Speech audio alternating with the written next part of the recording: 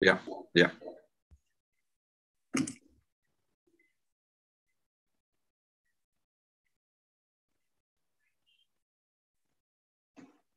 Good evening, everyone. We welcome you all to OrthoTV Online in association with Minimally Invasive Spine Surgeons Association of Bharat. To introduce today's topic and the speakers, I hand over to Dr. Sambhav Shah. Thank you, Dr. Neeraj. Hi, good evening, everyone. Thank you, MISSAB, for conducting this seminar. Every month, MISSAB is conducting various topics. Last month, we had Deshpande's decompression. And today, we are mainly going to talk about the interlaminar approach for discectomy and decompressions. We have esteemed panelists with us, a lot of stalwarts who are one of the top in their own techniques. We have Dr. Pramod Lokhande from Pune, who is fantastic with his full endoscopic work. Also, we have Dr. Arun Bhanot from Delhi, who does a lot of interlaminar as well as transforaminal full endoscopic. We also have Dr. Mohinder Kaushal, who is his stalwart for Deshpande's technique. Dr. Ketan Deshpande from Pune, who is an expert with UB techniques.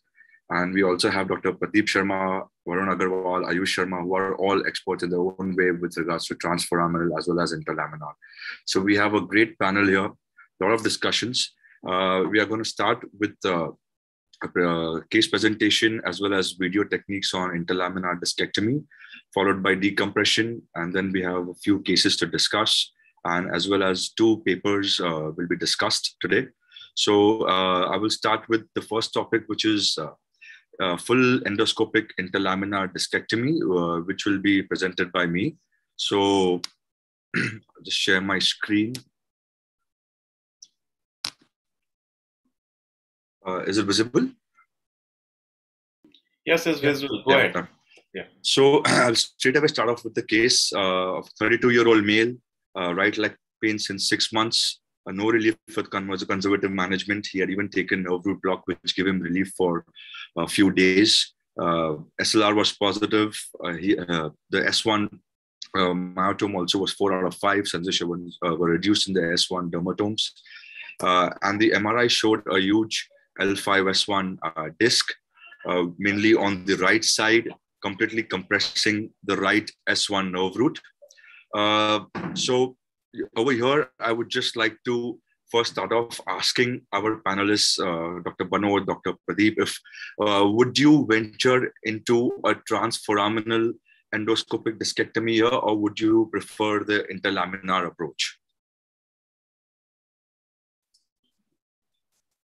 Hello, Dr. Arun? Yeah. Am I audible? Yeah. So do we have the X-ray for this patient? Yeah, so I don't have the intra-op image. I went in for interlaminar, but this is the intra-op image, which you can see the iliac crest. Yeah. So anyway, I just asked that question for the academic purpose, but these days, if you ask me, most of my L5-S1, especially the large one herniation, I choose interlaminar approach instead of the transforaminal one for the sake of ease of surgery as well as the minimally invasive full endoscopic technique that we are able to do with the interlaminar. It is as good as doing a transforaminal. Of course, whenever there is a choice between transforaminal and interlaminar, when they are equally effective and safe, we would tend to choose the transforaminal. But at L5-S1, because in this case, you can see the disc is sunken into the pelvis, so it will require a sharp trajectory, which will create some difficulty for a moderately trained person. Some expert person may be able to do it, but for a moderately trained person, it will not be that easy to do it, and it will still be taking more time. So I'll definitely choose interlaminar for such a case. Dr. Pradeep Singh, would you also agree with it? You do a lot of transforaminal. I agree with Arun what is saying. So I sometimes used to treat such pathology with transiliac approach. Transforaminal transiliac approach, which is, I think, too much destructive for this. If you could reproduce the same result with interlaminar, I think that would be a better choice in such situation. So I think a lot of us would definitely, surgery is going to be provided to this patient, and Dr. Amit Sharma does a lot of endoscopic decompression using the tubes. I think probably Dr. Mohinder Kaushal would use the Deshpande's technique for here. However, I've been trained with the interlaminar endoscopic approach for this. And the first thing we usually do is obviously reading your MRI scan. So there is a disc over here, there's a small piece also which is compressing the right S1 nerve. And if you see that, that's at the interlaminar junction, just below the flavum. So the reason why I choose interlaminar in this case, because there's hardly any bony work which is required usually at the interlaminar area at L5S1, especially because you have a very big interlaminar space. So if you see here, the L5S1 level has the biggest interlaminar space, and the interlaminar space gradually reduces as we go up. So majority of the times you don't require any kind of laminotomy, especially at the L5S1 levels. So to start with, mainly the technique, the patient is basically put prone as a regular cases on the bolsters, and we flex the table to increase the interlaminar space. So the positioning absolutely remains the same. Majority of the techniques, whatever people use, I think the position is not going to change. But so just one thing I would like to again reiterate about is the indications. So for me, in fact, I was always more inclined towards interlaminar approach. I started off with open surgeries. I went on to tubes, and then I have started doing endoscopic. And in fact, I started doing interlaminar before I started doing transforaminal.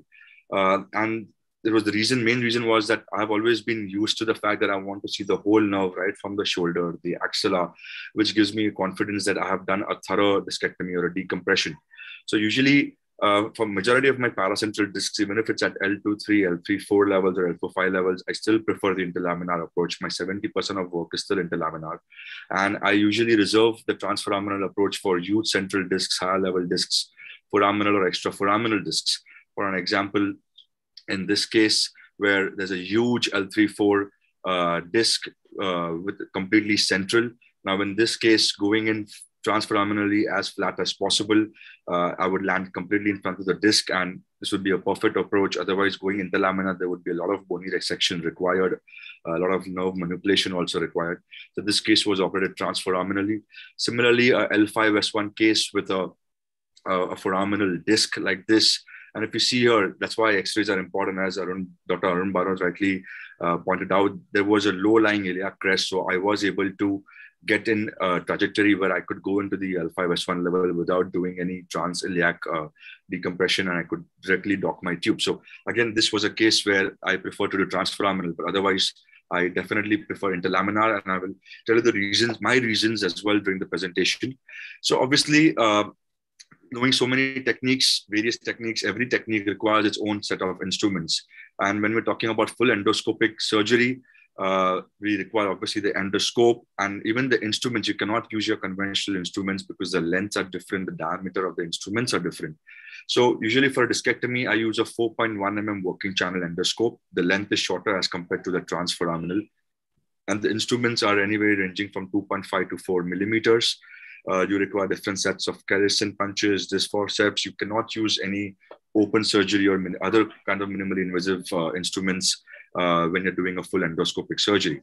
And we also use a lot of radio frequency cauteries and even specialized burrs. So you do require to invest in specialized instruments, which, yes, it is a drawback, one of the drawbacks of a full endoscopic surgery as compared to other surgeries where you can still use your conventional instruments. The usual OT setup, if in this case I was standing on the right side, I have my scrub nurse next to me, irrigation towards the top, the monitor, light source, and camera are on the opposite side. The C-arm usually comes, so during interlaminar, we usually take just one AP X-ray just to take your basic entry point, and then the C-arm is put in the lateral position.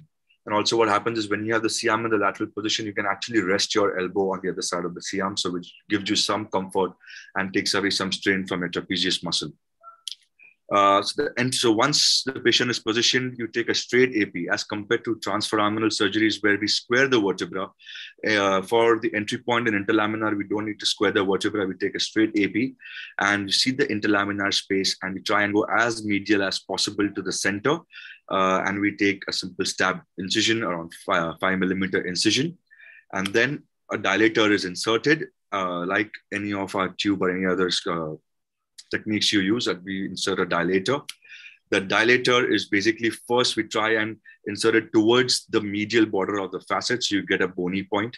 And then using the dilator, try and scoop the muscles off the lamina, feel the above lamina, the lower lamina, feel the interlaminar space. So it gives you a basic gist of exactly where you are. And then once the dilator is docked into position, the outer cannula is put in. Now, the cannula we use is a beveled cannula. There are a lot of advantages of this bevel. You also get, there are straight cannulas also, but this bevel is preferred because for nerve root retraction, you can actually change the direction of the cannula, which I'll show you in the video. You must know which side the bevel is facing. This could be for interlaminar or transforaminal, so it gives you a basic idea of where you are once you insert your endoscope. For full interlaminar endoscopy, we have the working channel, which is 4.1 mm. The camera, and that's your irrigation portal for continuous saline irrigation. The other thing why I like the interlaminar technique more over the transforaminal technique, because it gives you a lot of flexibility. So you can zoom in and you can zoom, which obviously you can also do this in the interlaminar. However, the flexibility with regards to going inferiorly, superiorly, medially, over the top, laterally, is much more in the interlaminar technique. Transforaminal, the most important is to dock your camera, your needle position. But once your camera is docked, the surgery is straightforward. You don't need to move the position of the endoscope. However, interlaminar, the endoscope is very flexible. You can move it in various directions, and which I think is another big advantage of this. So once we insert the camera, the first thing is you see some soft tissue, but I have directly docked. This is the flavum, and I have directly docked on the flavum, just removing some soft tissue. The most important thing when you're doing endoscopy is always use your RF cauterize things before you start getting bleeding, because it gets difficult to manage if it bleeds profusely. Made a small rent in the flavum, and then I'm moving my cannula to stretch the flavum to use its elasticity. So we don't even need to remove the flavum in its entirety. And then using a cutter from medial, I'm moving towards the lateral border and making a small rent. Obviously, this view is completely magnified, but the length is less than, the flavum is split, hardly less than a millimeter cut. We see some epidural fat around here, which we are removing. Everything is magnified. So in small epidural vessels, you see, so that's why the RF probe is very, very important here, because sometimes you need to use it directly over the nerve. Now I am just mobilizing my nerve. I can see the disc below. And once the nerve is mobilized, we rotate our outer cannula. That's why the bevel is important, because I've rotated my cannula and I've pushed my nerve completely medially. So as you see here, the bevel is rotated. So now my nerve is pushed medially, and it's completely out of my way of work. So the chances of nerve damage are absolutely minimal. Once this is done, the disc is removed. You easily get a giveaway like your open surgeries. And once the piece was removed, I've derotated my cannula. And here I can see completely, this is the main dura, and that's my S1 nerve. I can see the whole axilla. I can see the whole shoulder. And I know that the disc is completely removed in totality. So in these situations, I know when I'm used to seeing the nerves like this. Even when you do MED or any kind of surgery, you want to see this. And whenever you go to a transforaminal approach, you see the border of the nerve, but I never get to see this completely, like from the shoulder till the axilla. And again, the reason why I prefer this is that, it gives me more confidence that I've done a thorough job and I've not left any disc behind. Again, as I said, that the flexibility of moving the endoscope superiorly, inferiorly, even at the L4, 5, L5 level, or even above levels, you can go right from pedicle to pedicle and completely see the root and the nerve in its totality. So this was the same patient's MRI 4 days post-surgery, and you can see that it's very well decompressed. The best thing you see here is that the lamina is completely intact. I have not done any kind of burring. Sometimes you don't need any kind of burring, even at the L4, 5 levels in younger patients. Or if you do, it's just minimal enough just so that your cannula can go into the epidural space. Even if you see on the right, the ligamentum flavum is absolutely intact. The small rent you see here is the rent which I had made in the flavum. So you are not touching anything anatomically. The musculature, if you compare it to the left side, is absolutely the same. And the same patient, this is one of my first patients 6 years ago, and we got an MRI done 4 years later. Usually we see in the MRI post-surgery laminotomy defects, adhesions, etc. But in an MRI done at a very reputed hospital, there was no mention of any kind of surgery ever done on this patient. And this, I believe, is a truly surgical strike on the disc. There is hardly any collateral damage, which I feel is one of the biggest advantages of full endoscopic surgery, transforaminal or interlaminar. Another reasons why I prefer interlaminar. So once I have, now if you see this case, this was an L4-5 case with a huge central disc. I have already gone down and I can see this big piece of disc lateral to the nerve. And once I removed these pieces, I removed almost 4 to 5 huge chunks of pieces with this through this. And the reason why I'm showing this case is that you can see the complete nerve beautifully. So I can see a whole nerve. It is quite flexible right now. I'm still probing the disc. I'm still removing 2 or 3 more pieces which are coming out from the disc space. And based on the MRI, which was more of a big central piece, in fact, I generally, even when I was doing MEDs or even with endoscopic, I would have been happy that I've achieved a thorough decompression. However, having the habit of always checking the nerve right from the shoulder to the axilla actually saved me in this case. So now when I started going down towards the axilla, so you see here, this is the L5 nerve, I realized that I found that the nerve is still pushed a bit laterally. I was not finding it completely free. So instead of having a bit flat in the axilla, I wanted to explore the axilla. And once I started exploring the axilla, I realized that there were still a lot of chunks of disc lying around in the axilla, which was still compressing the nerve. So if I would have left the case the way it was, this patient would not have had complete relief. Now, on probing further the axilla, I still removed 3 to 4 more pieces of loose lying fragments in the axilla. And I think this can only be achieved using an interlaminar approach. In my hands, I'm not confident if I would have been able to achieve this through the transforaminal approach, even though it was an L4-5 disc, because visualizing the axilla would be very difficult. And again, further pieces still coming out from the axilla. And once it's free, you can now visualize right from the shoulder till the bottom that now, yes, my nerve is free. And now I'm confident that this patient is going to be pain-free. I probably would have missed this otherwise. So literature does show us that there are various papers on interlaminar approach now. It has been done since like 2006, which has shown why interlaminar has proved itself along with other conventional surgeries, right from tubular to Deshpande to other, and it has shown similar results. However, one thing I would like to show is that the learning curve of the transforaminal approach is steep initially. And that is because we are not very used to the anatomical approach. We are not used to going from the foramen through the regular surgeries. So initially the transforaminal approach, the curve was steep, but it was very easy to learn because you don't need your hands. You don't need much of maneuvering the scope. So it's much more easier to master.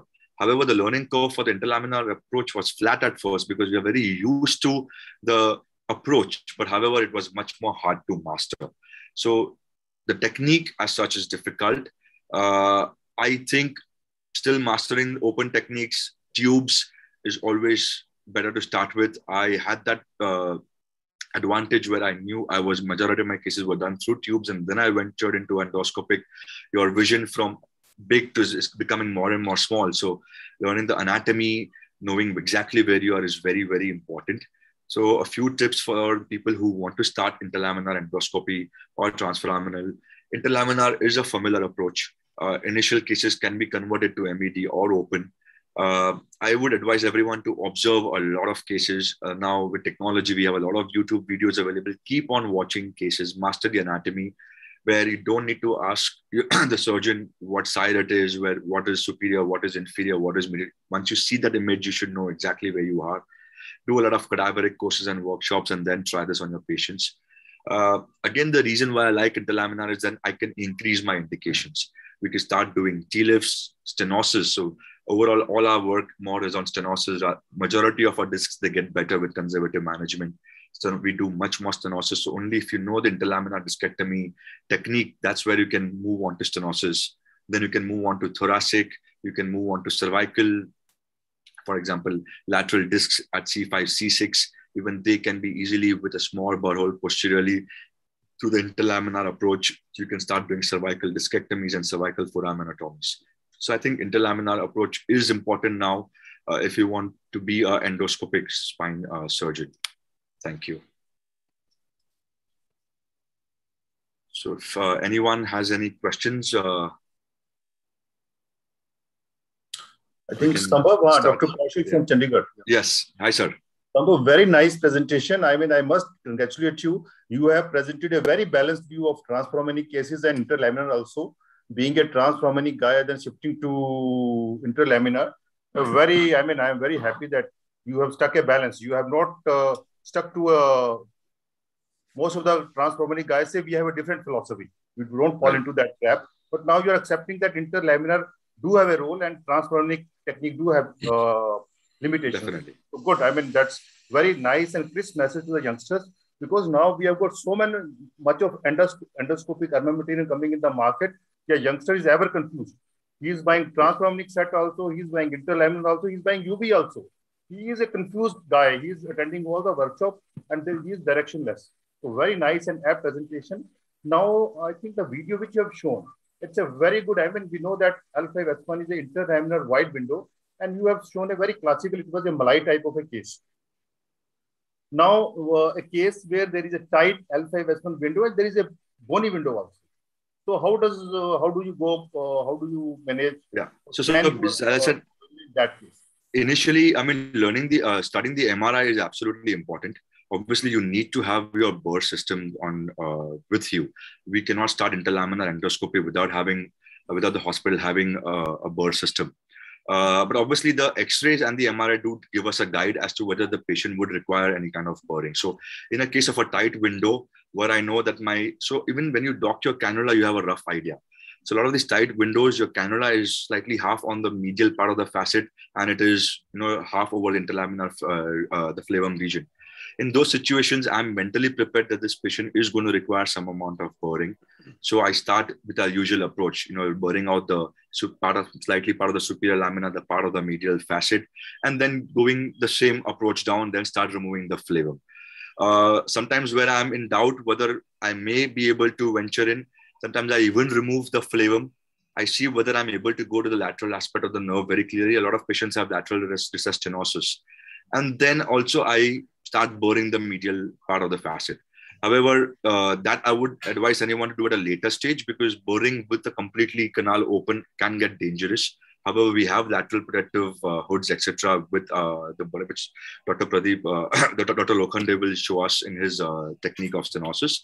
But definitely, even at L5S1, especially in older patients, where you have facet joint hypertrophies, lateral recess stenosis, a burr is required. I would not advise anyone to start without having the burr system with them. So it's always there, especially higher levels, L4, 5, L3, 4, you do require to burr. But I really, truly believe that L5S1, majority of young patients with big interlaminar windows, I rarely burr in those instances. Because we are doing minimally invasive surgery where we want to, again, save the natural anatomy as much as possible and be as minimalistic as possible. So, but definitely if it's tight canal, burring is required. I would not risk to put in my cannula into a tight canal. I may cause more damage. Thank you, Sambhav. Thank you. One more question. During pure endoscopy, how do you address dural tear if, dural tears are stated, they're going to happen? Absolutely, sir. Absolutely. So I've had dural tears in a couple of cases, especially for stenosis. Discectomies, very rarely. In my starting 5 cases, I had one dural tear. It was a very small tear. There were no rootlets coming out or nothing. Frankly, even with tubes, we have seen that we put in a glue and we just take, even if you don't stitch the tear, you just do a tight closure, it's fine. Similarly, because the area you're opening is so less, so I generally just put in a glue and I just take a deep deep skin suture, and that's about it. I don't try to suture the tear. In one of the stenosis cases, I had where the rootlets had popped out. They were completely out like spaghetti. I tried to put them back inside so I had a stenososcope. I had a wider working channel, which was a 5.7 millimeter working channel. But in spite of me trying to put them in, they were coming out. And in that situation, I had to convert it. I didn't even put my tubes in. I just opened the patient up. So one more advice to people who want to start endoscopy, like frankly, I didn't try to get the patient to me by selling endoscopy or using the word. I just told them I'm doing a discectomy. Like my first case ever, which I tried to do, my radio RF cautery fell down by my sister, and I didn't have one on standby. I had to open the case because one cautery costs around 20,000, and initial cases you're not going to have 3-4 lying on standby. And I had invested everything myself in a private hospital. So initial cases, I have never tried to sell endoscopy. I've just told them discectomy. So even I am not under the pressure of completing the case just by doing an endoscopy. So that would be my advice for everyone to start. Don't try to sell endoscopy to the patient. Sell your discectomy. Try to do it endoscopically, because that stress of trying to do just endoscopically and not doing a good job is, I think, it spoils the name of the surgery as well. So that would be my advice. Amit here. Hi, Amit. So how would you deal with calcified discs endoscopy? Yeah. So we've had a couple of instances where we've had calcified discs. So we have osteotomes as well. We have burr as well. So as you saw that, in fact, with endoscopy, it's very easy to deal with this calcified discs also, because you can actually, mobilize a nerve medially, completely take it away, move your cannula around. So you are just directly above the calcified portion. And we have these osteotomes through which you can break it, or you can use your burr, just make a rent and then scoop out the disc. It's quite possible. Hi, Ketan here. Can I make a comment? Sure, please. Yeah, excellent presentation. 99% I agree with all the points that you have made, except for one point wherein you had shown a foraminal disc at alpha S1, and you said that a low-lying iliac crest is what prompted you to go for that. But I think that iliac crest point is only valid for a paracentral or a central disc herniation. Even for alpha S1, if you have a foraminal disc, doesn't matter. To reach the foramen, even if you have a higher iliac crest, you can still do it. So that's just one comment. Rest excellent presentation. Thank you. So with this, we now go to the next talk by Dr. Pramod Lokhande, who is going to give us technique and case presentations on stenosis using a full endoscopic decompression approach. Dr. Lokhande, over to you.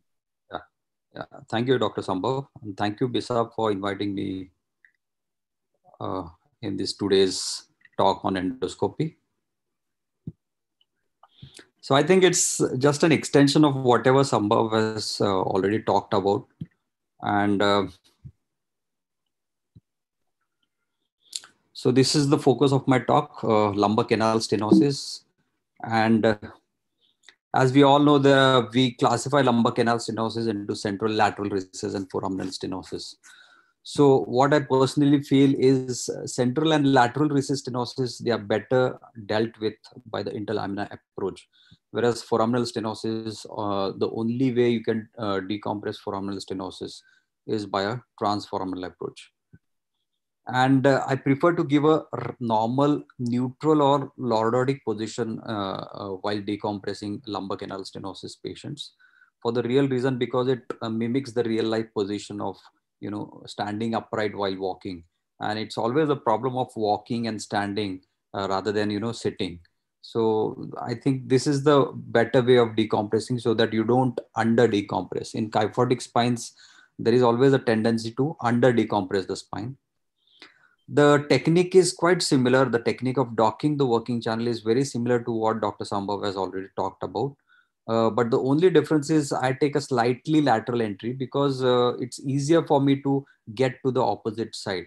It's easier for me to get to the under the spinous process over the dura and reach the opposite pedicle. So these are the few slides showing the docking of the working channel. You mark the center of the interlaminar space, take an incision, insert the dilator till it reaches the facet joint level. Newcomers, I always suggest them to advance the dilator in the lateral view of the C-arm.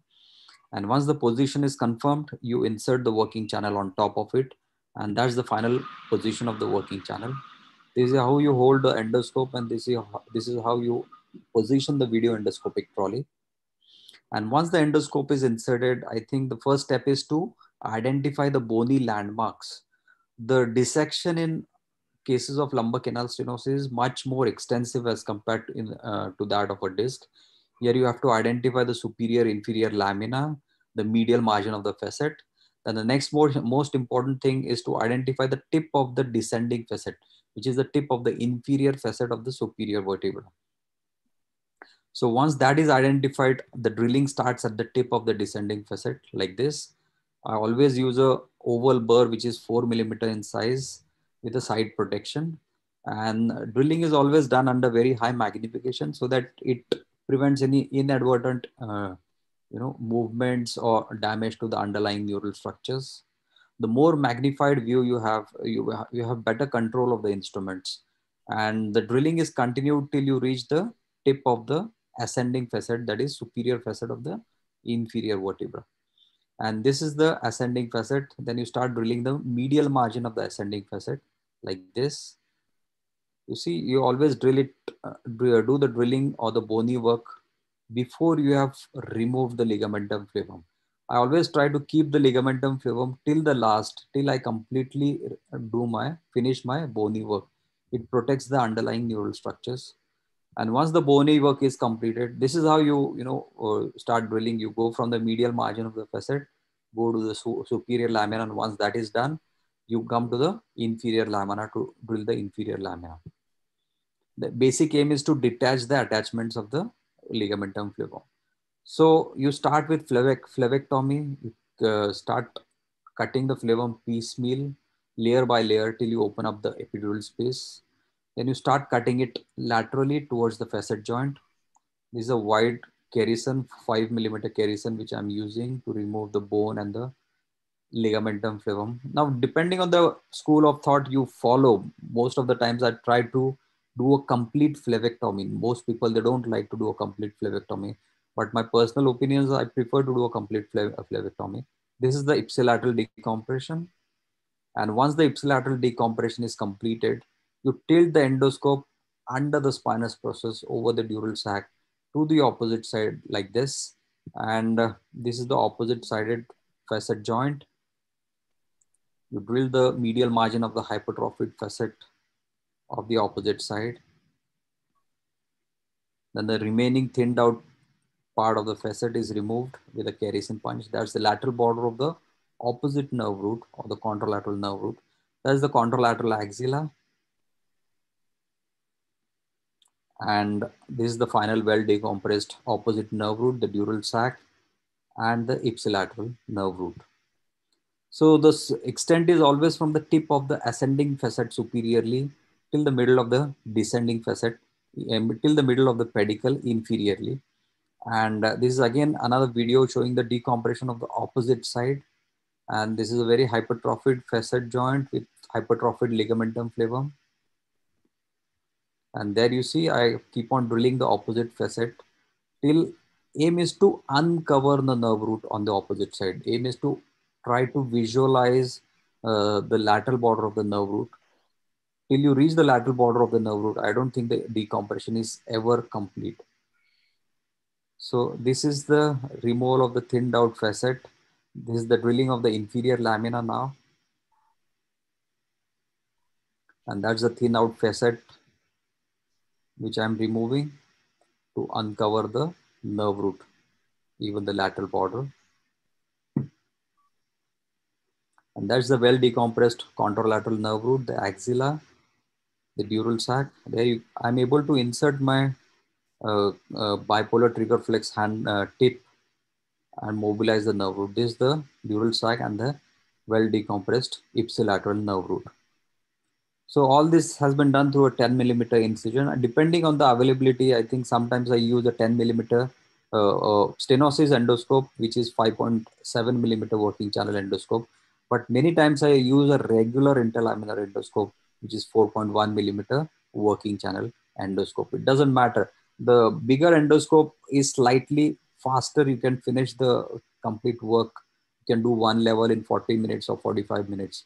But the smaller endoscope may take some more time, maybe 10-15 minutes more as compared to the larger endoscope. This is again another case, right-sided approach, L4-5. You can see the part of the superior lamina has been drilled, and the interlaminar space is very narrow. This is the inferior lamina and this is the superior lamina. So it doesn't matter how severe the canal stenosis is. I mean, you can do any kind of stenosis with this technique. So here I've used a slightly different technique. I've detached the superior attachment of the ligamentum flavum. This is the drilling of the inferior lamina now. I'm detaching the inferior attachment of the ligamentum flavum here. So once that is done, I'm mobilize and separate the ligamentum flavum from the underlying dural sac and the nerve root, and the entire flavum is removed en bloc as a single piece.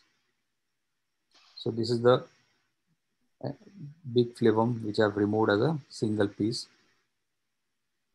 That's the dural sac. Now I've tilted my endoscope to the opposite side. That's the undersurface of the opposite flavum. I've detached the attachment from the underlying lamina. You go on the surface, on the top of the flavum to reach the opposite facet joint. Here I'm drilling the opposite facet joint, keeping the ligamentum flavum intact. And this is the final detachment of the superior lamina of the opposite side. And this is the detachment of the flavum from the inferior lamina. And you can again remove this opposite flavum also as a large chunk. This is the drilling of the inferior lamina of the opposite side. And here's the thickened flavum which is covering the nerve root. The hypertrophied facet is again thinned out with a burr and then gradually removed with a thin kerrison punch. This is the lateral border of the nerve root. And that's the opposite exiting nerve root. So we have decompressed 3 nerve roots in this case: the opposite exiting nerve root, opposite traversing nerve root, and the ipsilateral traversing nerve root. So this is my management strategy for stenosis. Usually in lateral recess, if there are unilateral symptoms, you just do an unilateral decompression with or without discectomy, depending on the need. If there are bilateral symptoms in lateral recess stenosis, or there is a central stenosis, if there is no disc or unilateral disc, I prefer to do a unilateral approach for bilateral decompression.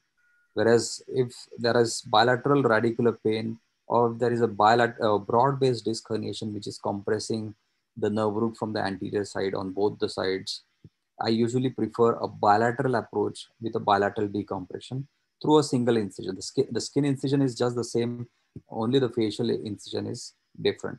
So some old cases, which are one of my first cases, this was like 7-8 years back, a very severe stenosis, right-sided approach done, and you can see the decompression there. Another case, again, over the top decompression, complete flavectomy done with the decompression of the opposite nerve root. And here you can see that how much the flavum is removed, and see how wide, how the canal diameter is increased post-operatively. So just to summarize, I think although technically demanding, it is a very safe and effective procedure. Clinical outcomes are always, as good as the open surgery or tube surgery or whatever. So don't doubt about the incompleteness of the technique in any ways. But it has all the advantages of minimal invasive spine surgery, which has less access related injury, less hospital stay, less post-operative pain, and early return to work. And what I particularly feel is important, it's very effective in decompression of the contralateral side with minimal complications, which is not so well done with the help of a microscope. Thank you.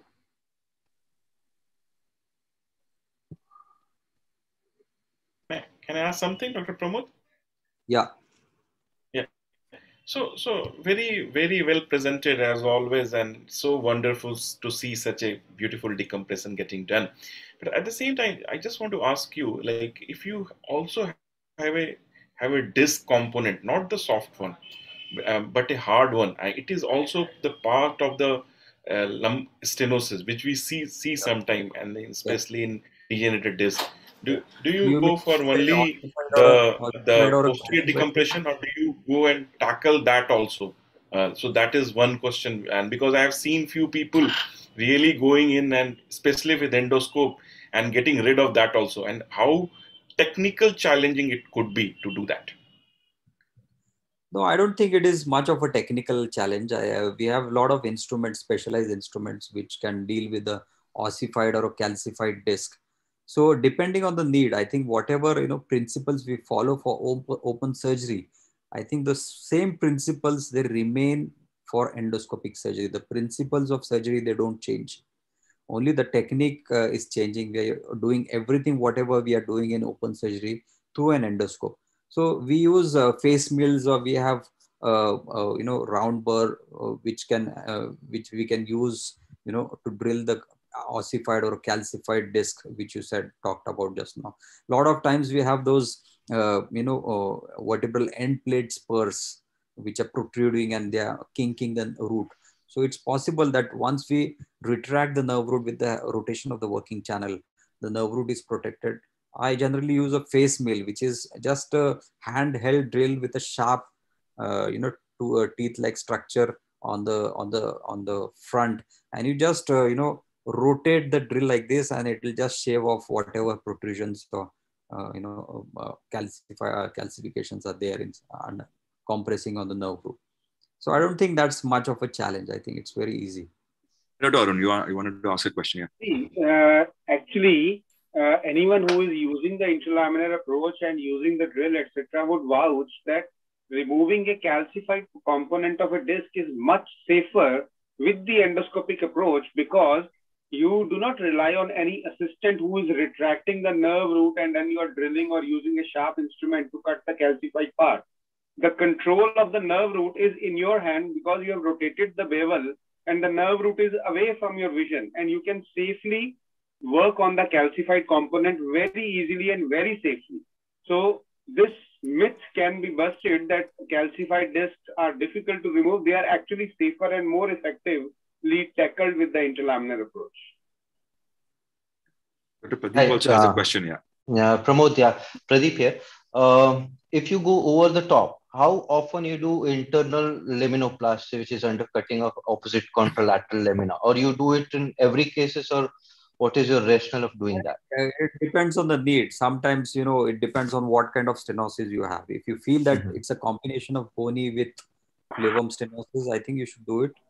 Sometimes stenosis is not a single entity. It's a big spectrum.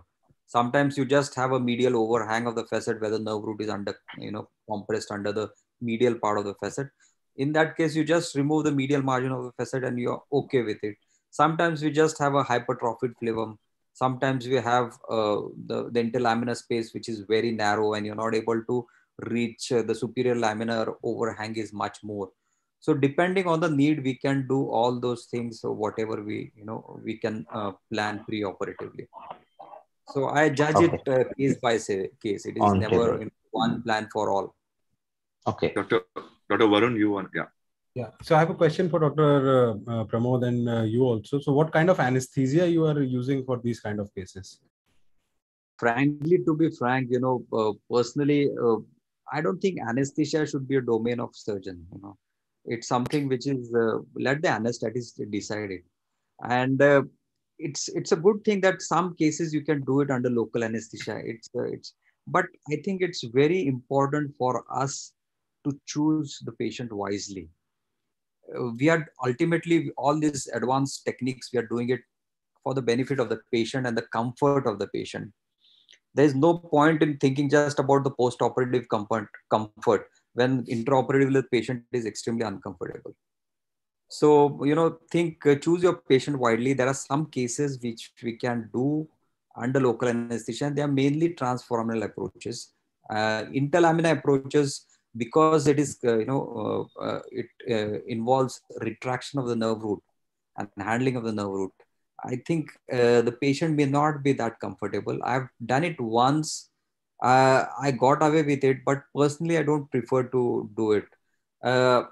Presently, I do, interlaminar approach sometimes under spinal anesthesia, just like any other, if some anesthetist is not comfortable, he gives epidural. But most of the times I prefer a general anesthesia, because many of these patients, they're elderly and they are those covert hypertensives.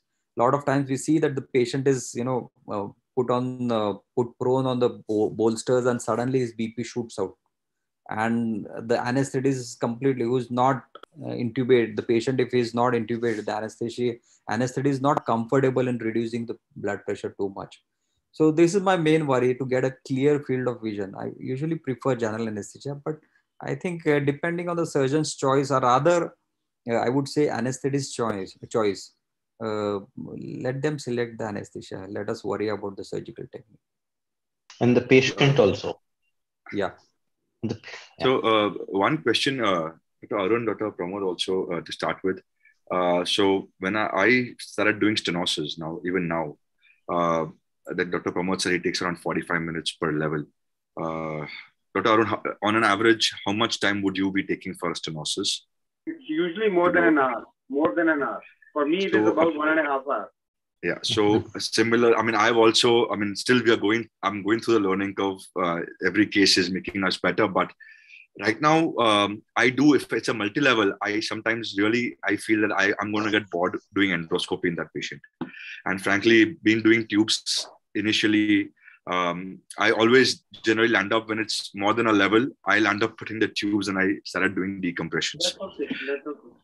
Yeah. So, I mean, and because the bony work is almost the same when it comes to regards to stenosis, we are removing the whole phlegm as such. To be very honest, I have not seen that great an advantage of an endoscopy over a tube or a Deshpande or a UB, for an example, because eventually we are doing the same amount of decompression, all of us, with different forms. Although, yes, magnification has played a role. Dural tears have been much more easy for me to manage through the endoscopy rather than with tubes or with open surgeries. So, one for multi-level stenosis, would you still do endoscopy, Dr. Pramod, Dr. Arun? And question for Dr. Ketan, Dr. Mohinder, Kaushal also, that do you feel there is an advantage of UB or Deshpande and even Amit and Varun or MED over an endoscope when it comes to stenosis and multi-level stenosis? So, Dr. Arun, if you can start, if you feel there is a clear-cut advantage. I don't go beyond 2 levels. Mostly, whenever there is a single level stenosis, I prefer doing endoscopy, sometimes in 2 levels, but not more than that, because the time taken to do it and my own shoulder, my comfort to do it beyond a certain time is also that matters to me. So yes, if I can do it in a very quick time, probably yes, but then time is usually of less concern, except for your own comfort. I do not totally agree with this thought that you are doing the same work in MED or microscopic, because in the endoscopic, full endoscopic, you are using a fluid as an irrigation, which is in tight stenotic canals. Many a times it is additional dissecting tool, and you also agree that your incidences of dural injuries is much less for similar cases. The reason is that you get a very clear field of vision and you are so close to the neurological structures that you are able to preempt a tear before it actually happens, which may not be possible in microscopic techniques because you are looking so far from. Here you are looking just under the structure which you want to cut.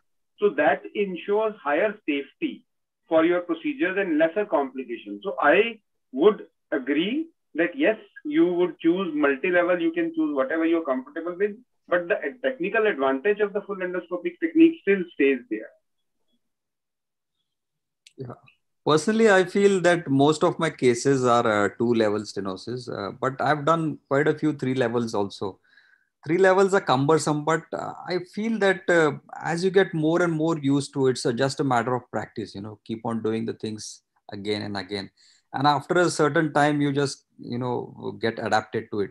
But if you compare single level to 3-level, of course, single level is much more comfortable for the surgeon and easy for the surgeon as compared to 3-level. Dr. Ketan, what about UB technique? I mean, do you think it would make any difference as compared to a full endoscopic interlaminar with regards to stenosis? I mean, I know that the instruments you use, you don't have to invest in a lot of these instruments, but yeah, definitely. Most of your open spine instruments can be used, and you can use an arthroscope. You don't need a working channel endoscope. But then we all have to agree on one point that interlaminar or transforaminal would be the least invasive form of surgery. There is no doubt about that. the amount of soft tissue cutting, as you rightly said, in a UB would be comparable to that of MED, except for the medium of surgery and the vision that you are getting. And as far as the number of levels and timing is concerned, I think the timing should be as much as you require to get a good decompression and not measured in minutes and hours. In my personal experience, I've done a lot of 3-level decompressions, and the time is not X into 3, where X being the time taken for a single level. Usually one of the levels is extremely stenotic and the other two are okay stenotic. We don't want to just leave it in, particularly in our Indian scenarios where the patient is half happy and half complaining about the persistent symptoms. So we want to do all whatever is seen on the MRI. So if I take around 45-50 minutes for a single level decompression, I usually finish 3 level within 2 hours. So that is, I mean, that's okay even if you take some extra amount of time, but 3-level surgery is definitely doable with UB. And as far as the pain part is concerned, as you rightly said, you also started with open, then tubular, and then moved on to endoscopy. Similarly, I also done the same thing. I am seeing a quite hell of a difference between the amount of post-operative back pain that the patient complains on the same day or the next post-operative day. Yes, if you compare them 3 weeks down the line, 3 months down the line, I don't think that it matters. But yes, immediately post-op, I'm definitely seeing my patients are much more happy with UB technique. One more question, Dr. Pramod. Sometimes when you do a lot of this boring for stenosis, you do get a lot of bleeding from the bone after boring it. And the cautery with the RF cautery which we use is a flexible tip, slightly soft, it's not very hard. And it gets very difficult sometimes for the slope of the lamina which is going down, if there is some bleeding coming in from there, to try and angle the cautery inside and to try and get that bleeder into control. So do you have any tips as to with regards to how do you control that bleeding? I think there are multiple ways of doing it. First of all, I think it's not just the tip of the cautery which needs to be, angled that way. I think it's the rotation of the endoscope, the rotation of the working channel. All these three together, they help you to visualize or access that particular bleeding point properly. Secondly, I think if you think that coagulation doesn't help or stop the bleeding, in certain cases, then I would just, put on a diamond burr on, and just try to drill that particular area extra with the help of a diamond burr. The diamond burr creates a very small, very fine bony powder, which ultimately blocks these bleeding points. So that again helps us a lot. Depends. Sometimes if the bleeding is just a small bleeding, you can just hide it behind the working channel and continue doing your work. Or if it is massive, if the entire screen is obstructed, you just remove the endoscope, put in the dilator, just wait it. It's like for waiting for the bleeding to be stopped. So similarly, I use the dilator, wait for 5 or 6 minutes, and then remove the dilator, and you can start the surgery again. So I think about spinal stenosis, I have done 4 levels also. Number is very less, but I do routinely 2-level canal decompressions in about 1 hour, 1 hour 30 minutes, and I do it under spinal anesthesia. But when I am planning 3 or 4 levels, then I tell anesthetist I have to do it under GA, because then it takes about 2 hours. And for 4 levels, I make 2 different ports, because from Deshpande now I have graduated to a miniature Deshpande, you can see, which is a combined PSLD and a dry system. So I switch over to fluid, as Arun was telling you, when you're near to the surgical target, the fluid becomes a better medium, your identification of the structure becomes better, and chances of neural injury or neural injury are minimized. So moment I have done my phlegm work, then I advance the scope closer to the surgical target and switch over to a fluid medium that gives the advantage of a PSLD also to me in the same scenario, same system. And we do use UV also because of my arthroscopic background. I am become comfortable now with the UV also. And these 2 techniques which I am using in my clinical practice. But 4 levels I take about 2 hours, and I switch over to G. Otherwise, my 90% of spine endoscopies, whether it is a disc or it is a canal decompression, are under spinal anesthesia. And 2 levels I usually finish off in about 1 hour, and patients are pretty comfortable under spinal. I mean, we are interacting with the patient, we are talking to the patient. Even during disc, I tell them to cuff forcibly to see whether if any hidden fragment is there. In once or twice cases I have seen when I am doing a disc surgery, some hidden fragment has come out when patient does a cuffing. So this is how, but I mean, this is over 18 to 20 years of endoscopy practice. I mean, in the beginning and the first 5 to 6 years, it really is time-consuming process. And as Pramod or Arun will agree with me, your technique to endoscopy maybe a more learning curve as compared to dry endoscopy. So I think for beginners, surely I always recommend you start with GA. I mean, no need of using local or a spinal for that matter. Or otherwise, it is a choice of a patient and a surgeon. I always tell my patient which anesthesia you want to choose. And I tell anesthetist, see your comfort and patient safety. So Sambhav, I suppose it is just, several ways to skin the cat. At the end of the day, these are all interlaminar surgeries, and for youngsters, they should, the main, gist of it is that one should first of all decide what needs to be done inside the patient and which technique I can use to give that relief. And that is how one should proceed, rather than, just like you rightly said, jumping on and selling endoscopy or MED or Deshpande or anything for that matter. And even till this day, all my patients have been counseled that they may require an open surgery.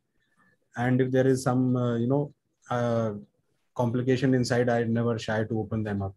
So that the patient should be counseled, and in writing consent, it is still there even after so much of experience. Yeah, absolutely right. And there was a fantastic presentation, Dr. Lokhande, and good discussion. With that, we move on to Dr. Ayush Sharma, who's going to, we'll have a case discussion. Dr. Ayush, can you share your screen and show us the case, please? Yes, sure. Sorry. So can you see the screen, I guess? Yeah. Yes, we can. Yeah. So let's straight away go to this case. And this was a 45-year female. She presented with left-sided radiculopathy and left-sided foot drop since 2 weeks. So if you see the X-ray, there is nothing significant as such, and the iliac crest is quite okay. And if you are considering interlaminar versus transforaminal, just to highlight that point. And if you see, this is the disc. So if you see there's L4-5 disc, and it is almost going up to the uppermost end plate of the L4. And I have also given the rest of the cuts, and these are the axials. And you can, if you see the sections, you can see the disc going up to the L4. So the point being, how many of us will be comfortable doing it transforaminal, or how much of us will still choose a interlaminar for all the advantage we just spoke about? Dr. Amit Sharma, are you here? And I just one more thing. Sambhav, yes, I'm here. Yeah.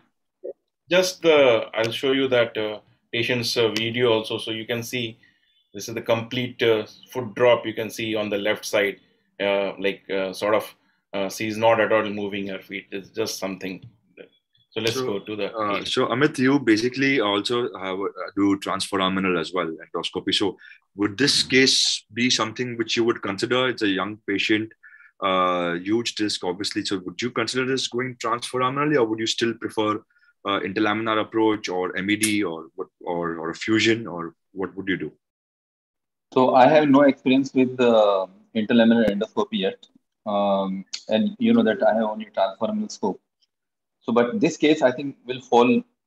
I mean, this is in the gray zone. You can deal it with both the ways. You can go interlaminar, or you can go, I think, transforaminal as well. The only worry is this upward migratory fragment, but I think that also can be very well taken care of by just tilting your, even if you are going transforaminally, you can just tilt your scope a little bit up, and I think that fragment also will come out if you go in a transforaminal method. Yeah, so yes, yep. Hello. Yeah. Can I? Yeah. Hello. Yeah. My personal opinion is, we can do this case both transforaminally as well as interlaminar technique. But looking at the patient's symptoms, the patient has got severe neurological deficit with a foot drop. And in such cases, given a choice, I would prefer to go for a transformal approach. For one particular reason, because here we are not involved in any retraction of the nerve root or the dural sac. Already the patient is having severe neurological deficit. So you just take a very lateral approach, and you just go under the dural sac and the nerve root and just remove whatever fragments we have like this. Just 2 days back, I've removed a similar patient having complete foot drop on one side and around grade 2 power in the on the opposite side in the ankle and the feet. So a similar technique. And I think in this case, especially with the broad pedicle which the disc has, probably you just catch the base of the disc, and the entire disc would come out as a single fragment. So I think a transformal approach in such cases would be a better approach, considering the neurology and considering the more minimally invasiveness of transformal approach as compared to interlaminar approach. Dr. Pramod, would this change your decision if this was an inferiorly migrated disc, because superiorly you are still in the shoulder of the nerve, but inferiorly migrated generally are in the axilla? Inferiorly migrated disc is slightly difficult because that involves a lot of drilling, and then in such cases, bilateral foot drops. Usually, I remain on the surface. I don't put my cannula inside to retract the nerve root. Just stay on the surface. You just go interlaminar and try to debulk the disc as much as possible. Once there is a little bit space available, when more than half of the disc is removed, then you go inside and then you retract the nerve root. But then in this situation, if there is a loose piece which is, say, medial to the pedicle, the superior L4 pedicle, I mean, would you be sure that you have removed the whole piece? Yeah, we can see that. Yes, sir. Today I've done 3 cases of endoscopy, and one of them was a up migrated extraforaminal disc, and I have a very nice video that I'm putting my trigger flex bipolar probe around the upper pedicle and coming down and putting the trigger flex probe around along the medial margin of the lower pedicle. So I'm able to see both the pedicles in one, just by tilting the endoscope in one surgery. So I think it's quite possible. You just get a basic experience and you start playing with your endoscope, and anything is possible. Most of the things. I would suggest that people not to do 2-level corpectomies with endoscopy, because that is still not presently possible. You can do small surgeries, but not big, resections or something like that. Pramod sir, Ketan here. Yeah. If you observe the axial cut, I think there is some amount of lateral recess stenosis also because of the ligamentum flavum. So yes, will you not be worried that when you remove that soft disc and the annular bulging, as you most commonly see on the postoperative MRI, will still be compressing the traversing nerve root with the ligamentum flavum intact? Compare the flavum of the opposite side where the disc is not. The disc is left paramedian, it's not right paramedian. And if you look at the thickness of the left paramedian, right-sided, ligamentum flavum, it's quite thin. It's not that bad. And probably I think, and secondly, what I look for is I always discuss with the patient. You ask for the history. If the patient has recent onset radicular pain, then you ask about his previous history, maybe 6 months, 1 year, or 2 years. Did he ever have any claudication pain or similar kind of radicular pain? So if it is just a recent onset and it is correlating with your disc, I think you just remove the disc. Don't worry about the stenosis. If the patient has got pre-existing claudicant pain, which has been significant and which the patient has been necessarily delaying it for a long time, if such is the situation, in that case, I would try to decompress both the stenosis part and remove the disc also. So Pradeep, Singh, Dr. Arun, what would you prefer, interlaminar or a transforaminal approach? So for myself, I have treated similar cases of such severe upmigrated disc with foot drop with the transforaminal approach with excellent outcomes. But nowadays, I would prefer to choose the interlaminar approach in such cases for the sake of ease. And I am not worried about retracting the nerve root, because Pramod has already mentioned that if you come across such large herniation, you can keep your cannula docked onto the lamina, do the drilling and expose the epidural space and first remove the fragment lateral to the nerve root. And once you have done a reasonable debulking, then only you advance your cannula down onto the surface of the body or the disc to retract and rotate the cannula. So because I find it is slightly easier and less cumbersome, but it is technically very much possible to do such up-migrated herniations with the transforaminal approach, except that you have to keep the cannula floating. So you do not dock it into the disc space, you keep it right on the surface of the disc, and then you tilt the cannula, rotate the bevel cranially, and many a times you will grab the tail of the fragment and it will come out as a full fragment. And even if it is multi-fragmented, as you said earlier, when you keep the cannula flat, you can remove multiple fragments of the disc step by step, and then you can see the full length of the traversing nerve root, even up to a 2 to 3 centimeter length of the nerve root can be seen, which is fully decompressed. Dr. Pradeep, what would you do for this case? Would it be a transforaminal approach? Pradeep? Yeah, Sambhav, can I add something? Yeah. Yeah, I think the reason why I chose transforaminal approach in this case, if you look at the, the anatomy of the disc herniation, you see it's a very broad-based disc and it's exactly in the center. It's lying under the dural sac. If it was a paramedian disc, I would definitely go inside. But for central disc nowadays with, significant neurological deficits, I'm a little wary about, retracting the neural structures when we have such an excellent approach like a transforaminal approach to go underneath and you just, remove the disc.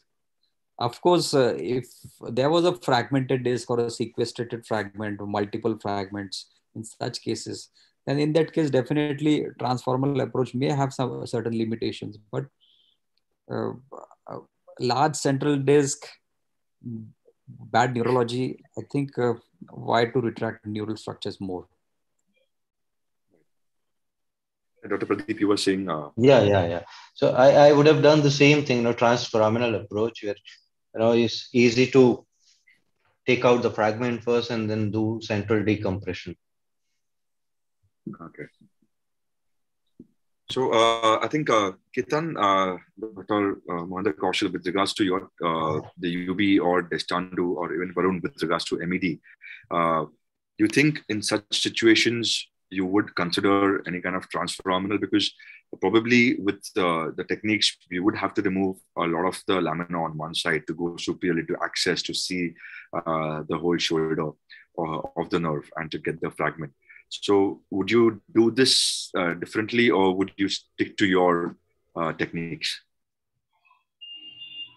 I would stick to the same technique because as Dr. Arun Bhanot said, when you do some amount of laminotomy and you remove the disc before you start retracting the nerve root, it becomes very simple, except for the fact that I would slightly change the access points for the scopic and the working portal, wherein otherwise they would be at the upper and the lower pedicle. I will slightly shift them more towards the caudal side so as to get access below the lamina and undercut the lamina and not remove the complete lamina so as to take out the up-migrated disc fragment.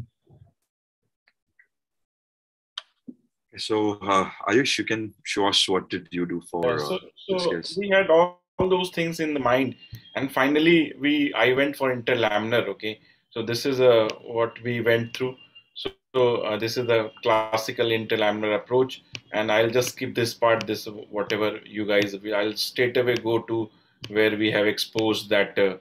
So this is where I am.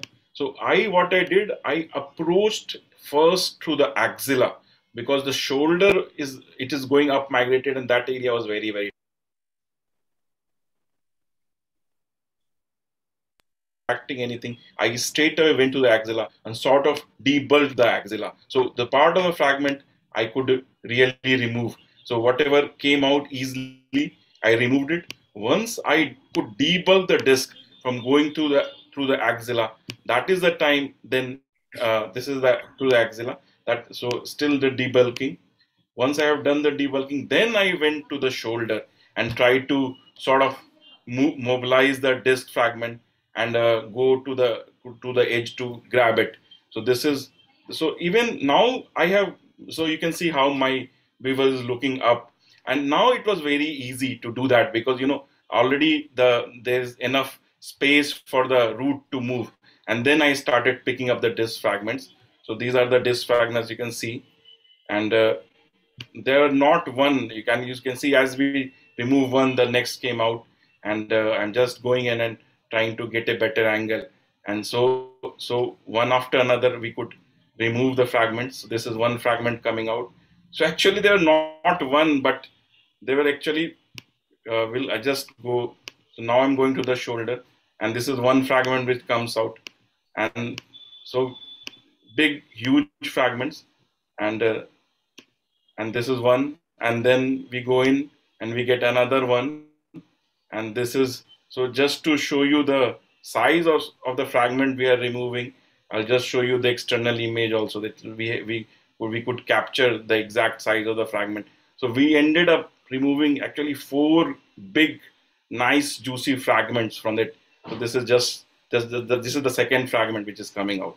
So each fragment we literally have to remove the whole scope just to take them out because they were literally quite big. So you can see this is the size of an average fragment. So finally we could take and this is the end of it. From both we went in, we we can see the shoulder, it was free, the dura was free, and even we had approached through the axilla before. So these are the 4 fragments which finally came out. And see, this is the patient. So see, really did well, and this is the post-op MRI. If you see, this is the immediate post-op MRI. So even with the interlaminar, and I think going through the axilla literally helped me that I could make some room before I started mobilizing the nerve root. So I didn't have to struggle much because initially when I tried, it was, as the discussion was going on, the root was pretty tight, and to mobilize it would have led to some amount of a retraction injury or something. But once I could debulk the disc with the axilla, everything was very easy later on. I think there was the move that you wanted to approach the axilla first and then go up. Did work for you. How much amount did you have to remove? Quite a lot about lamina on that side, no. Because you went from down and you went up, you were able to save the So, some amount of initial work, but nothing significant. And you can see we could really take out almost everything. But I think just debulking it initially before actually retracting the root and approaching that fragment did help it to do it in a much safer way, considering I was in interlaminar approach. Because there is some amount of mild lateral recess stenosis or ligamentum flavum thickening mildly on that side. I mean, if I was to approach this, I would probably do some lateral debulking as well. But probably because you went in from down and then up was probably, it's what saved a lot, probably. Dr. Pramod, are you here? Yeah. Would you do a similar technique, or if you are going interlaminar, would there be any difference with regards to decompressing this disc? Yeah, I think in such cases, it's safer to drill the medial part of the facet more and create more space on the lateral side rather than retracting initially. And as we discussed earlier, just stay on top of the flavum and try to remove as many fragments just by putting a small forceps. And try to debulk, try to reduce the pressure on the nerve roots. And once, they get a little mobile, then you can start, retracting them and searching for the remnant fragments. So in full endoscopic, we generally, our docking is in the interlaminar space. That's how we start. That's how we go. But would anyone do this differently? There is, but our secretary, Dr. Arvind Kulkarni, there's a paper where such superiorly migrated discs, using the MED, he makes a burr hole into the lamina and goes through that. So would anyone approach it? That is for a sequestrated disc. That is not. Yes. Small sequestered fragments. We've done it with the endoscope as well. So if that would be a loose piece above, then probably you would go that route. Yes. That is quite possible with the full endoscopy. Ayush, one question. Pradeep here. How much bony work you did for this case? Hardly, and if you see almost just the minimum initial part, just to get to the axilla of the disc, whatever the lamina I need to remove, that's it. And if you see, almost everything is almost intact. If you see, there's hardly much laminar work in the post-op MRI is just right in front of you. Okay. Thanks.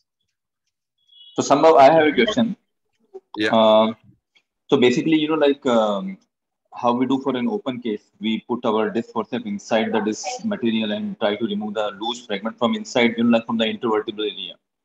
Yeah. And similarly, we do the thing for for an inside-out technique in transforaminal approach. We are actually inside the disc. We are removing the pieces from intervertebral area first, and then we are trying to kind of target the real pathology. Yeah. So when you guys go for interlaminar approach, do you tend to go inside that intervertebral area of the disc and tend to remove the loose pieces from there, or you just stick to the pathology and then just come out? Dr. Arun, or anyone wants to take that question? Pardon? So I would like to answer that question. What Amit has asked, whether do you go into the disc space also to remove all the loose fragments? So for such a large epidural fragment, the primary importance is the epidural fragment removal first, especially in a neurological deficit. Now, after having done that, you can, because your cannula is floating, you can come back to the disc level and turn it ventrally. And if you wish, you can remove some loose fragments from the disc from the posterior annulus. That is possible, and one should always aim so that you do not have a early recurrence. Definitely. So I would probably first try and debulk that nerve by removing the loose pieces outside, but definitely would go into the disc slightly and even check if there are any more loose fragments left over there. You want to go into the disc once you're able to retract the nerve root medially. So definitely would debulk the nerve first, get those fragments out which are lying in the epidural space, and then definitely would go into the intervertebral space and look for the other fragments. Only if it is just a simple sequestered fragment, then I may not wish to get inside the disc. But if this is something like this connected to the parent disc as well, maybe yes, you should explore the disc space. Sambhav, I have a question for Dr. Arun Bhanot, sir. Would you like to use gun choice technique here of directly entering the needle into the disc and then sequentially dilating it? Since if it was L5S1, if it was L5S1, I have done quite a few of them in my earlier life span with the endoscopy, with the interlaminar approach under local anesthesia without cutting the ligamentum flavum, landing directly onto the herniation. But that requires a very precise planning on the MRI, that where the root is, whether the disc is within the axilla or in the shoulder, and you aim your initial needle on that region. And then once you do that, then you can dilate with serial dilators and the root tends to get pushed to the other side. And you can definitely do it. I've done quite a few, but that is long time back, 7-8 years ago. Then I moved on to the current interlaminar technique. In the prone position or lateral position? Yes. I was usually preferring the prone position. That was a good discussion. Thank you everyone so much. Now for the final part of our MISSAB tutorial, which is Journal Club, where Dr. Atif Naseem will be presenting 2 papers on today's topic. So can you have Dr. Atif Naseem kindly please share your screen and your presentation, please? Yes, yes.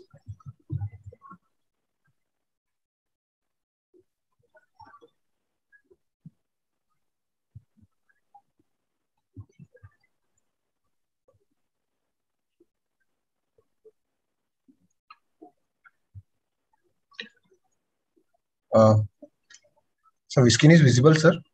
Hello? Yeah. Atif, go ahead. We can see your screen, Atif. Yeah. Good evening, everyone. To start with the Journal Club presentation, today's first topic is a learning curve for interlaminar endoscopic lumbar discectomy, which is a systematic review. It was published under Elsevier Journal, World Neurosurgery in June 2021. The purpose of this study was to systematically review the published literature regarding the learning curve of interlaminar endoscopic lumbar discectomy, including the cutoff points required to achieve the technical proficiency, and to discuss how to improve the evaluation of the learning curve, and finally to discuss the appropriate training methods. The inclusion criteria for the various studies and articles those articles published in any language, those articles research studies on human subjects, all types of observational studies, and randomized or non-randomized controlled trials, studies reporting learning curves and quantitative data on the clinical results of interlaminar endoscopic lumbar discectomy. So they have included almost 7,133 articles through the various electronic database searching, and those data are screened and excluded, and finally they have included only 6 articles for meta-analysis. The results are shown. 6 studies reporting 302 cases of interlaminar endoscopic lumbar discectomy was selected from 7,133 screened articles.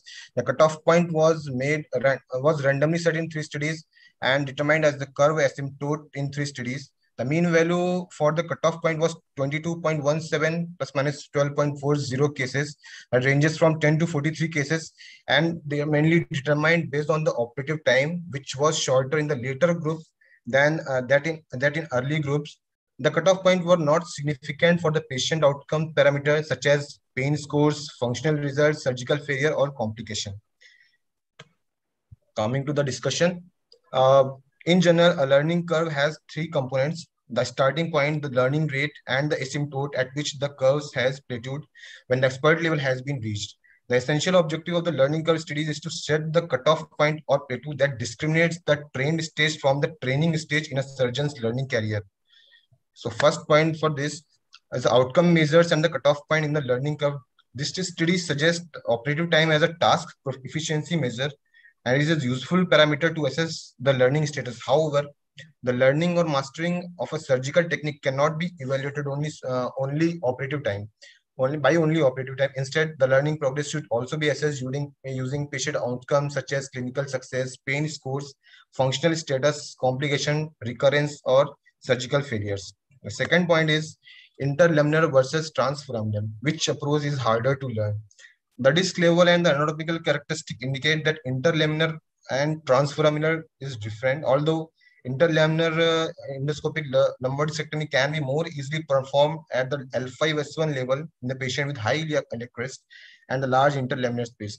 Transforaminal is a better approach to treat lumbar disc herniation at the level of L4, L5, and superior. So finally, this study suggests interlaminar endoscopic lumbar discectomy is difficult to learn than the transforaminal, but transforaminal approach is more challenging to learn. Coming to the third point, endoscopic versus microscopic. Is endoscopic discectomy is more difficult to learn? The learning curve of interlaminar endoscopic discectomy is longer and more complicated than that of microdiscectomy. However, once the interlaminar techniques is mastered, the operative time is significantly shorter than that of microdiscectomy. And the fourth and final point for discussion is how to improve the learning curve. The endoscopic, we all know endoscopic in spine surgery is a single person procedure. Therefore, a well-organized training course is essential before the surgeon performs their first endoscopic procedure. A systematic training course comprises a typical elements such as conceptual lectures with operative videos, hands-on practice with dummy models, cadaver workshops, and bedside observation of real cases. Coming to the limitations, these studies having constraint of considerable heterogeneity. They have included 2 retrospective and then 4 prospective studies. The 3 studies were dichotomous comparative study, whereas the remaining 3 studies are cumulative sum analysis studies. Again, the pre-training level of the surgeons before they started to learn the scopic procedures were not known. Finally, the conclusion, the clinical parameters improved in the late stage of learning process of interlaminar endoscopic lumbar discectomy in all studies included in this review. Most of the determine the cutoff point based on the operative time, which represent the simple task efficiency and does not account for the patient outcome. Then future learning curve studies should focus on the plateau point based on the patient outcomes, not only the operative time. Thank you.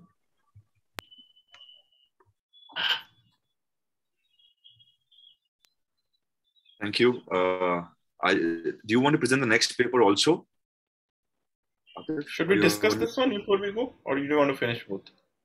Just finish off the presentation so we can then discuss both of them together. Okay, Atif, go ahead with that.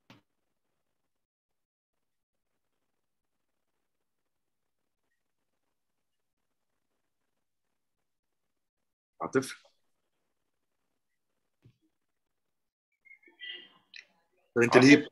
Am I audible? Hello, am I audible? Yeah. Go ahead with the next presentation. You yes, finish the second one also. Coming to the next presentation, which is full endoscopic versus microendoscopic and endoscopic, a systematic review and meta-analysis of outcomes and complications, which is again published in 2017 under Elsevier Clinical Neurology and Neurosurgery Journal.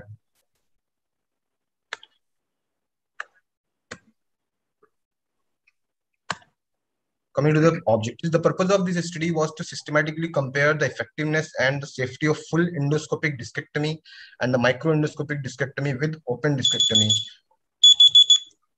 for the treatment of symptomatic lumbar disc herniation.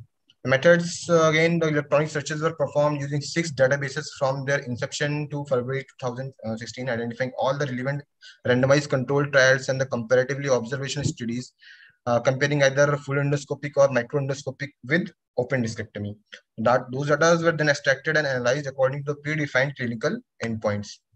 So they have categorized into three parameters, that variables that are operative parameters, included operative time, estimated blood loss and hospital stay, then surgical outcomes, which includes total complication, recurrence rate, reoperation, dural tears, wound injury, wound infection, spondylodiscitis. Again, the last one is functional outcome. That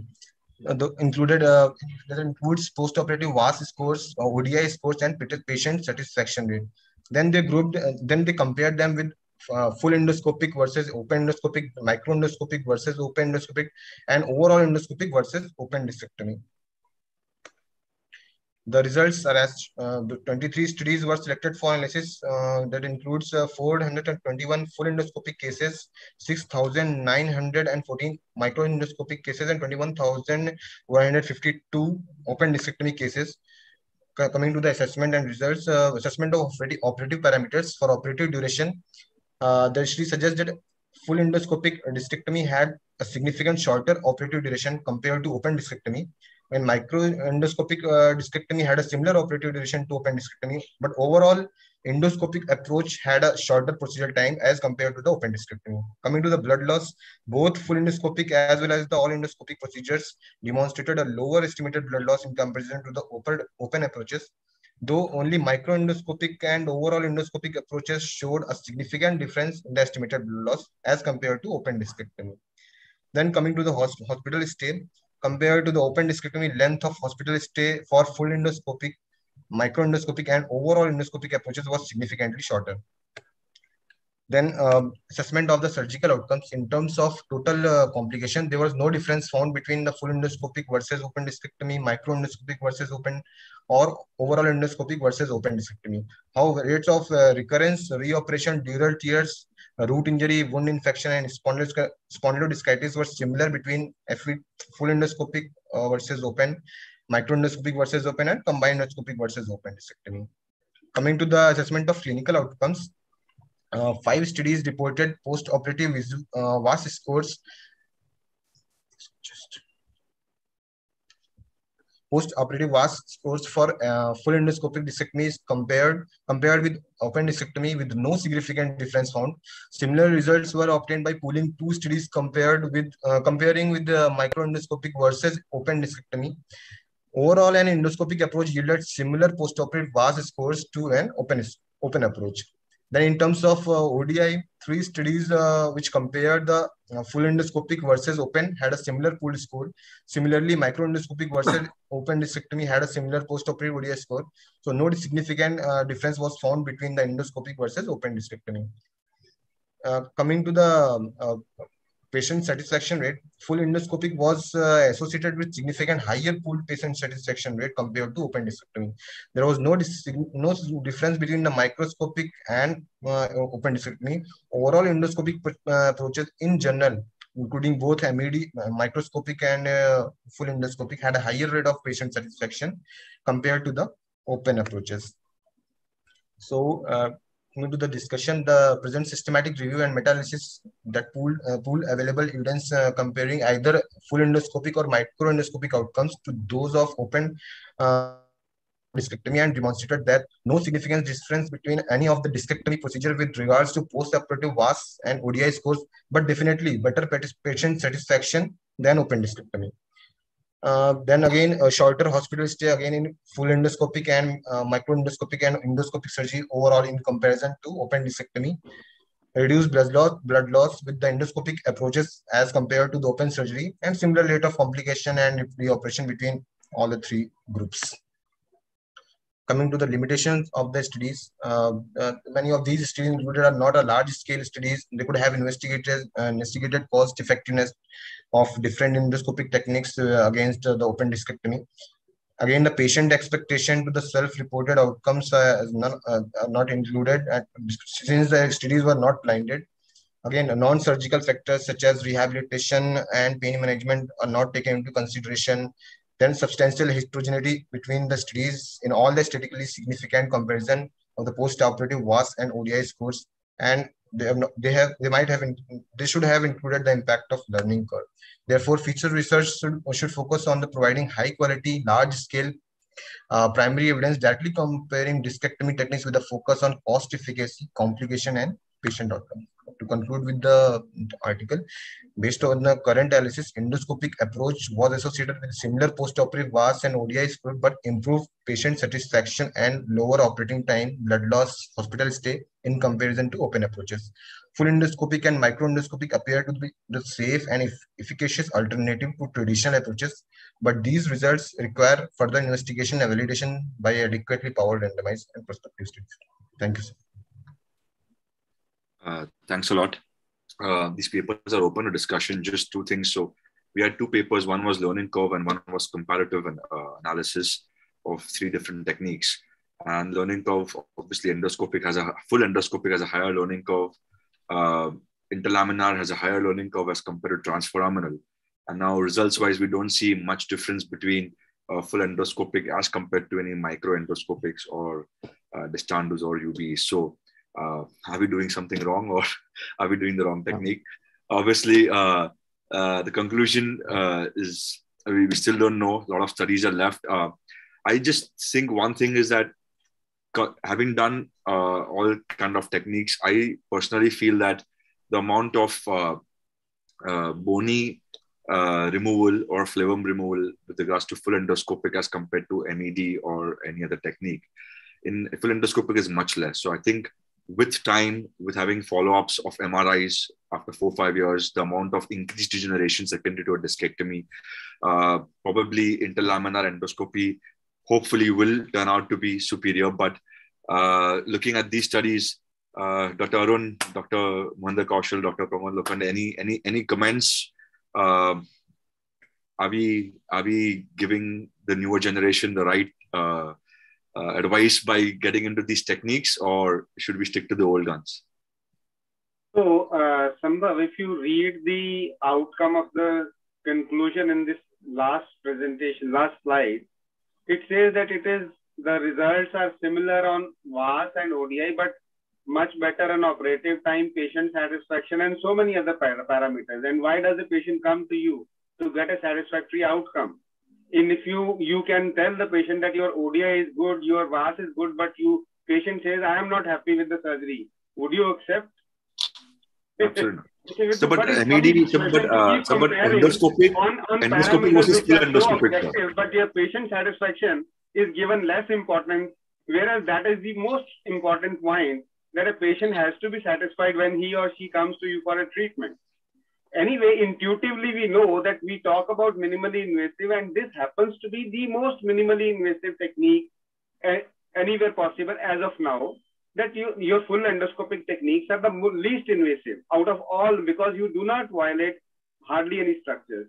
So ultimately, it's a matter of time when they will be proven to be beyond doubt, proven to be superior. Right now, we have to pass through this phase where they are brought down to the level of all open surgeries and microsurgeries to make everybody who's doing all this happy and satisfied that I'm doing this good.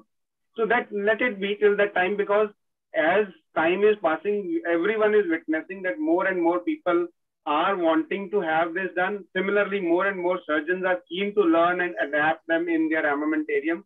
That reflects where the winds are blowing.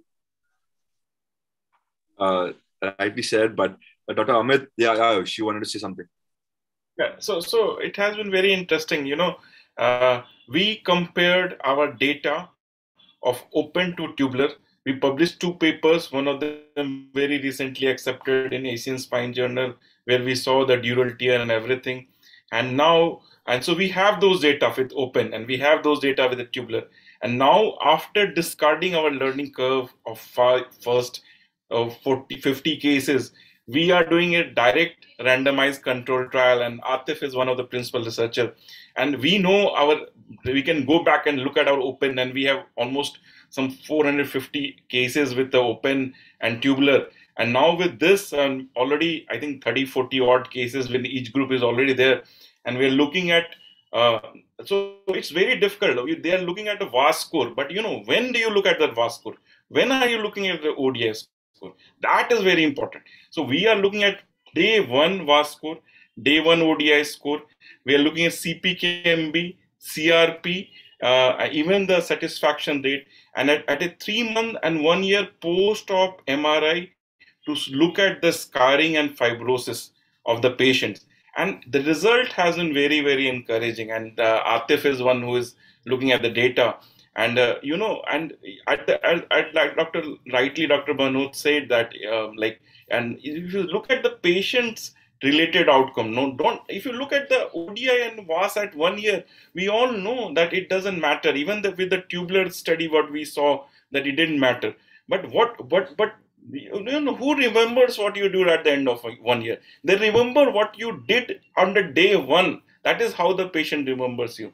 And that we all know is far better. All of us has migrated from one technique to other. And we know when you do endoscopy, that day 1, they are far better compared to whether you have done a open or interlaminar, or open or a tubular. And I think we will be able to validate it by the end of 1 year. So just something I was sharing our experience with that. Dr. Ketan, Dr. Varun, if you guys have any other comments on what even Ayush has said with regards to MED or UB. So, Sambhav, as compared to open surgery and minimally invasive and endoscopic surgery, just a couple of days back, I operated a patient who had 5-6 years back got an open surgery for his L5 S1 level done at some other center, and now he had a disc prolapse at L3 L4, and I did it transforaminally under local anesthesia. So that patient had an experience of an open surgery at some other center and a minimally invasive endoscopic surgery, and he couldn't believe that a surgery had been done on him. So that is the kind of day 1 difference what Ayush is saying and Dr. Arun are saying, that you cannot at all compare. Otherwise, we would not have been working absolutely. Absolutely. I mean, to give benefit to our colleagues as well and people who are doing different techniques, transforaminal and interlaminar obviously are again very, very different. And hence, and since we are on the topic of and the talk of interlaminar, so just one more observation, which based on these papers also and on personal experience, the rightly pointed out by Dr. Arun and Dr. Ayush as well, that I've also had around 6 to 7 years of experience with discectomies, and unfortunately have more than 25 MRIs post 4 years of these patients. And we do see, I mean, obviously we've not compared it to the open cases or the tube cases or anywhere else, but there is not much of increased degeneration or any, as we said, that like a surgical scar. So rightly named these endoscopic surgeries as a surgical strike where you're not doing much of collateral damage. And even a lot of these MRIs have not picked up these patients were actually operated before. So I think only time will tell whether are we doing something correct or is it advantageous or not. And I think we need to collaborate further, all of us together, and try and publish more of these things so that, you know, we generate the right kind of atmosphere for now the future generation to get the right techniques into their place, since there's so many different techniques available. And that's what even MISSAB is trying to do. We had Deshpande talk, we have this, hopefully soon will be UB, transforaminal, etc. So the younger crowd, the younger generation gets to know what, you know, they have their all the choices available for them to decide as to what topics to, yeah. Hello? Sorry, I thought someone was wanted to. Anyone has any other inputs at all? So Sambhav, Amit here. So I think basically there are two aspects of surgery. Number one, taking care of the current issue, and secondly, probably taking care of the future issue. You know, so I think all the techniques are well versed with taking care of the current issue. Now the issue is that how much of the prophylactic work need to be done. Now there are two aspects of the prophylactic work. One, you do more of the decompression, you do more of the flavectomy, you kind of do medial facetectomy, and you know, like the old technique, and maybe somewhere in between, to prevent that any further recurrence from the ongoing degeneration. Now this ongoing degeneration, whether it is happening because of the magnitude of the surgery you did, or whether it is the nature of the thing, it's going to happen because of the aging process. So if it is going to happen because of the magnitude of your surgery, then obviously you are, I think you are doing good by taking the minimalistic approach. But if you are doing a targeted surgery and the degeneration is happening and it's going to happen with the aging process, and to some extent, you know, like I had a patient, I did left side decompression because the patient had left side symptoms only. 3 months later, patient started having right side symptoms, and the patient was very, very unhappy that, doctor, why didn't you take care of my right side? I said, that time you had left side symptoms. This is not, I mean, now unfortunately in this case it was same level, you know. So I even couldn't say that this is just a different level, you know, like though it was a different side, but I couldn't say different level. So these kind of things, you know, like where in the recurrence is, I think one of the major criteria which will determine which kind of surgeries are better. And I think, as you said, time only will tell. But one thing is certain, that approach-related collateral damage, which probably can lead to instability and maybe accelerate the degeneration, that obviously will be prevented by these minimal, like least invasive techniques. Definitely. Thank you, Amit, for those comments, and thank you everyone for removing your time and being here for this session.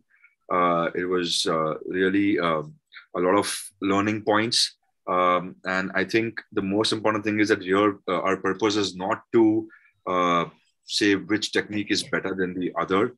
In fact, our main purpose is that we tell the audience, we tell the members of MISSAB that there are various techniques available. However, that doesn't mean if you are an endoscopic surgeon, you don't know how to do general open surgery or MED. You need to have everything on your, on your resume. You should be able to do everything. There should be ways out.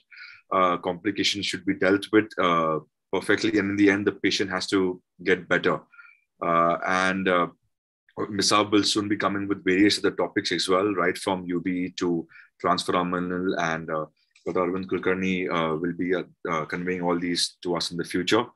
So thank you very, very much for giving your time, especially a lot of our colleagues who don't do interlaminar but still were ready to be a part of this topic and being at the line of fire. But thank you so much for your time, and it was a pleasure.